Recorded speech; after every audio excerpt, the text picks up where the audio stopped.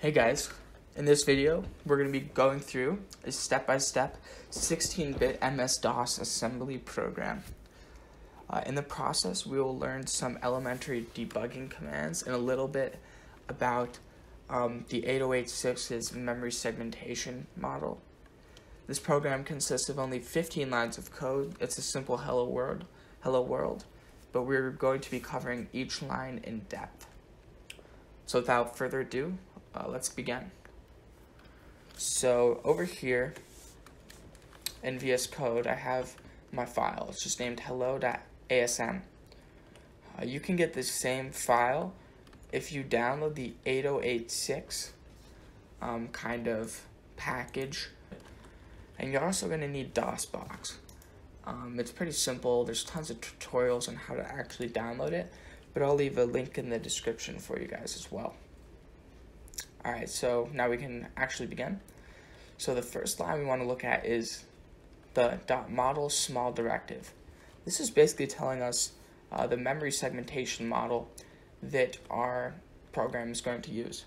So in our case, when we specify small for our .model, this is telling us that we're going to have one code segment and one data segment, each of which is 64 kilobytes in size.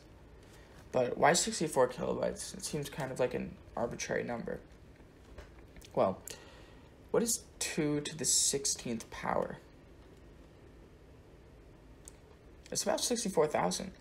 So what this computer had was it had a 16-bit offset for its memory, for its addresses. So the 16-bit offset would correspond to about 64,000 possible bytes that it could take up. So that's where we get our 64 kilobytes. Okay, we also know that these segments, the code segment and the data segment, occupy their own space in memory. In other words, they do not overlap. One interesting thing is that the stack segment and the data segment are overlapping, so I guess that saves a little bit of memory. And the last thing that's important to know about the small directive is that it defaults our procedures rather to near. So normally we'd have to specify either this procedure is near or it is far. But in our case, we don't have to do that because we chose model small. And we'll get into what near and far mean in just a second.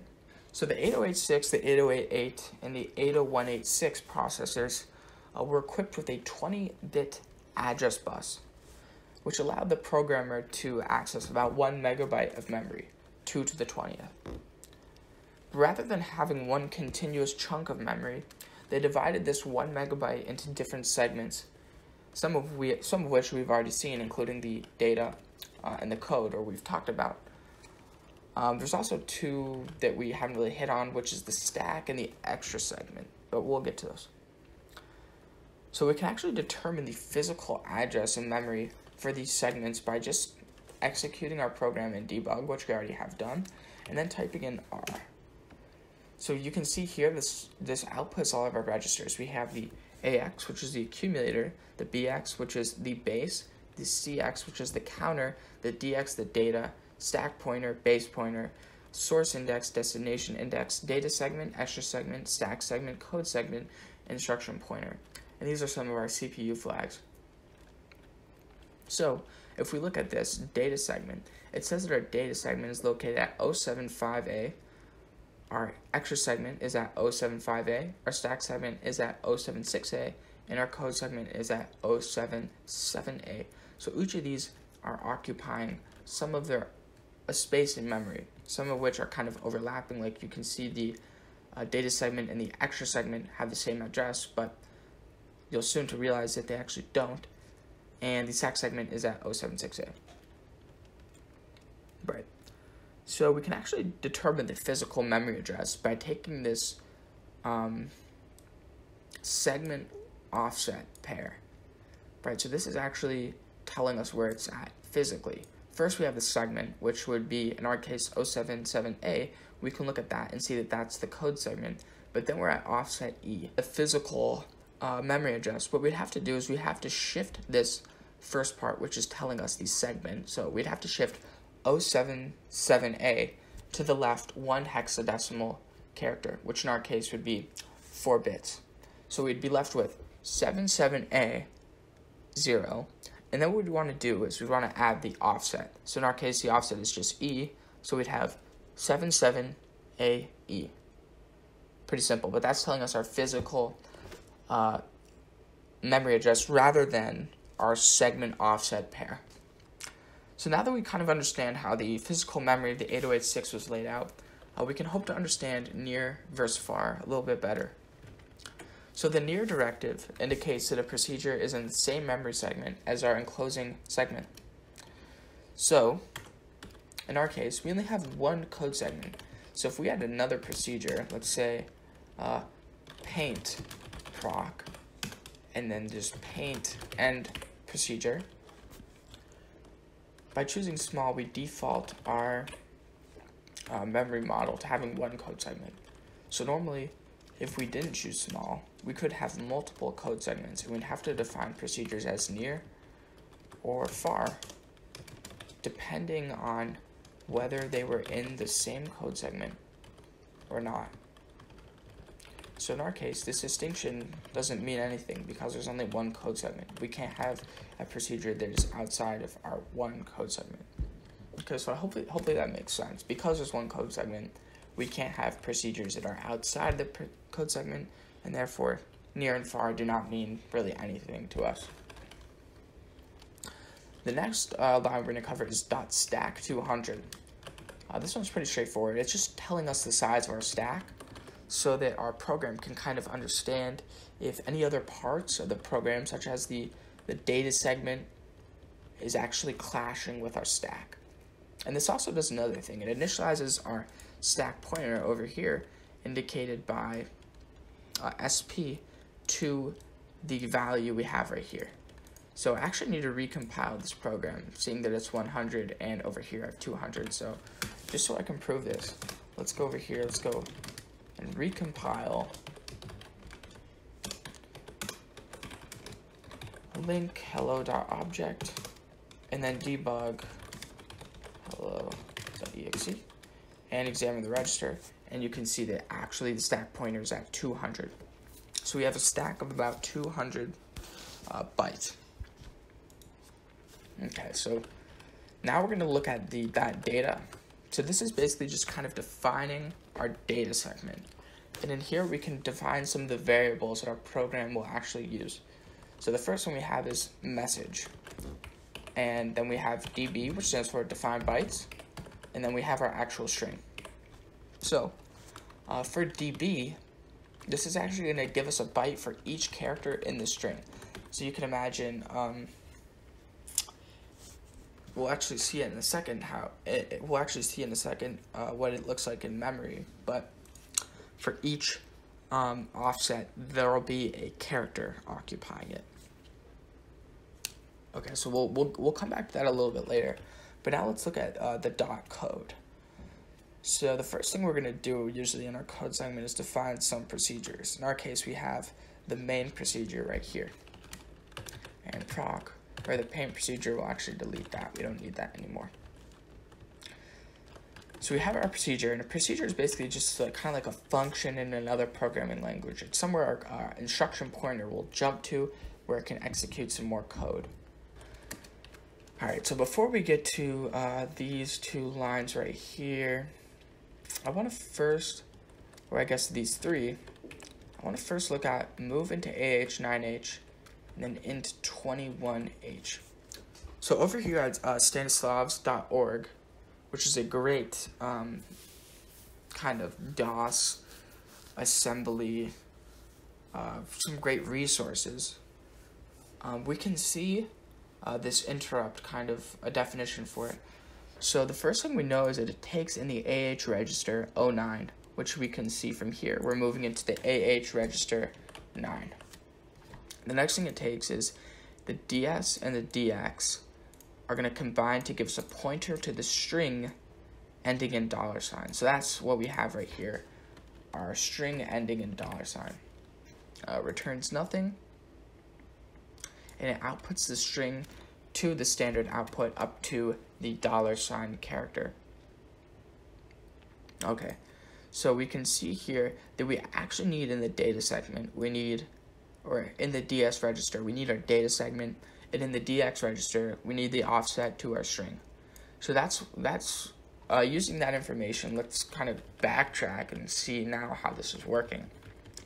So our first instruction is move into AX at data. This is basically loading into the AX register the offset in memory of our data segment.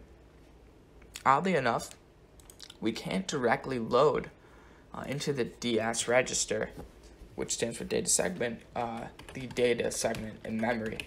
We have to go through an intermediary register, which in our case we chose as AX. And this was kind of a hardware limitation of the 8086 rather than an assembly problem. There probably wasn't a way for these, that the engineers of this system made to directly transfer a data kind of address into a segment register like this. Okay, so let's actually step through the first two instructions in DOSBox and see what's happening. So the command we're going to be using for that is trace. So we can just type in T, and you can see that our instruction moved to the next one. We updated some of our registers, right? We moved into the AX register 076A, which in our case was where our data segment was pointing to. So you can see here that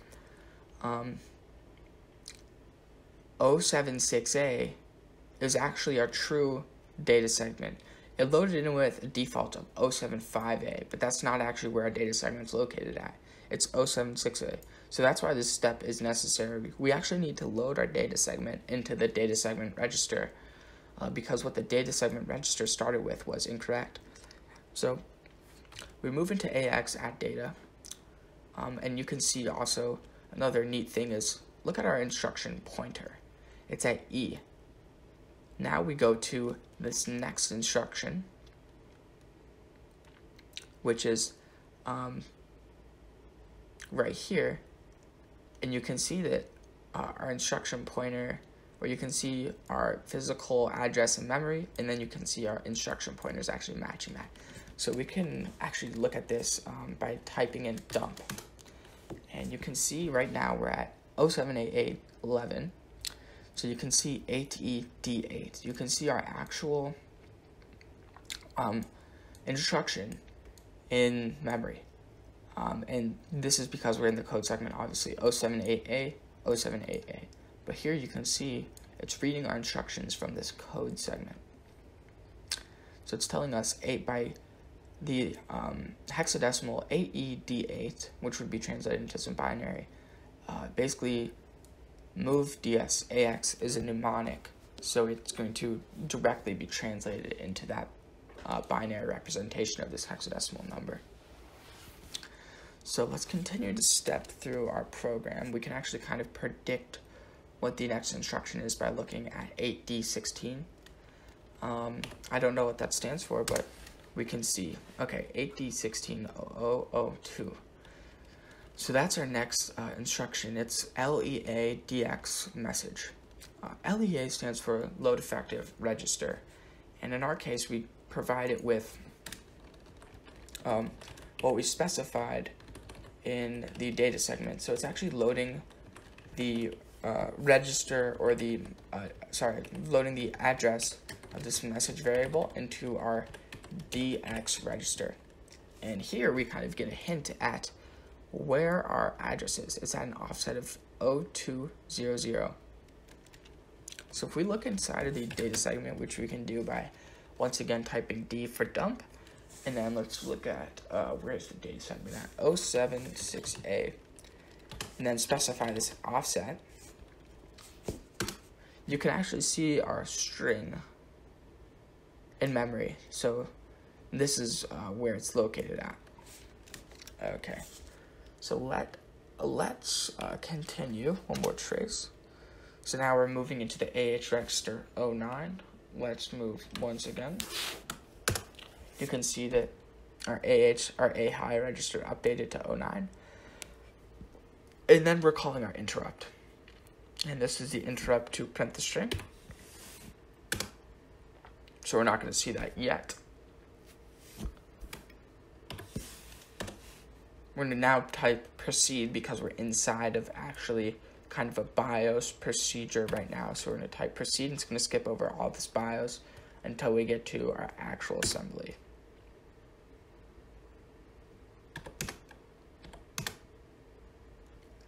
Okay, so our final instruction, or I guess pair of instructions right here, is move into A high 4CH and then int21H.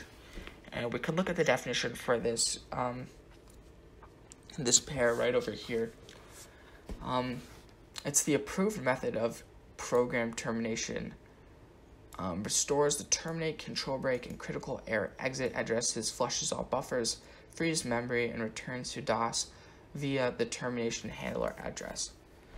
So I'm not sure if that means anything to you guys. It doesn't really mean much to me, but I know that it's going to do terminate our program for us. So let's step through our program and see what happens. So we moved into A high. You can see that that's set. 4CH. Now we're going to execute int21H. And that should bring us into a BIOS procedure. Step through this. This is all BIOS generated. This is, I guess, ending our program for us. And you can see here that our program's ended.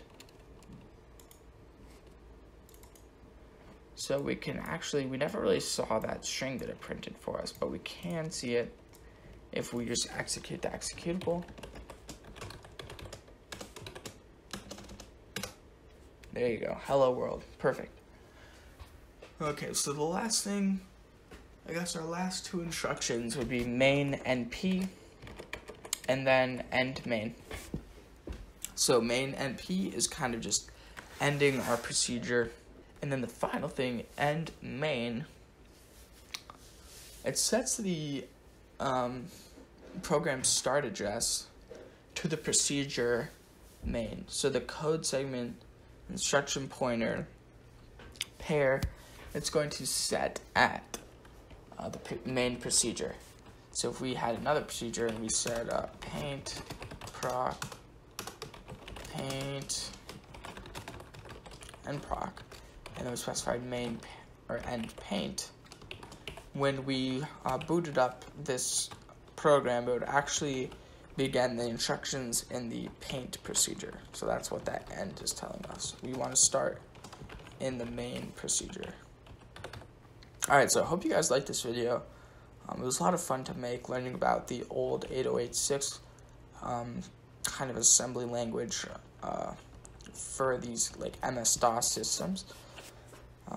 I had a great time. I hope you guys enjoyed. If you want me to make more videos like this covering 16-bit, you know, the 808.6 and MS-DOS, just let me know and I will come out with those for you guys. Thank you.